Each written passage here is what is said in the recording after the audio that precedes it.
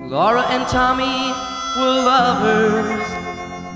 He wanted to give her everything: flowers, presents, and most of all, a wedding ring. He saw a sign for a stock car race, $1,000 prize, it said.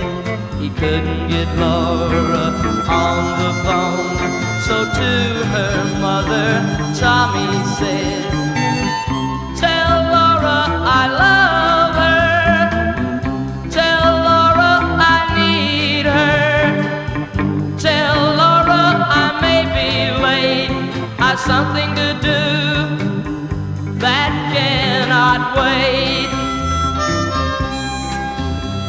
He drove his car to the racing ground. He was the youngest driver there. The crowd roared as they started the race.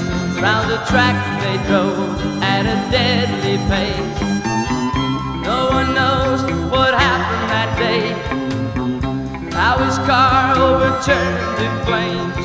But as they pulled him from the twisted wreck, with his dying breath, they heard him say, "Tell Laura I love her. Tell Laura I need her. Tell Laura not to cry. My love for her will never die."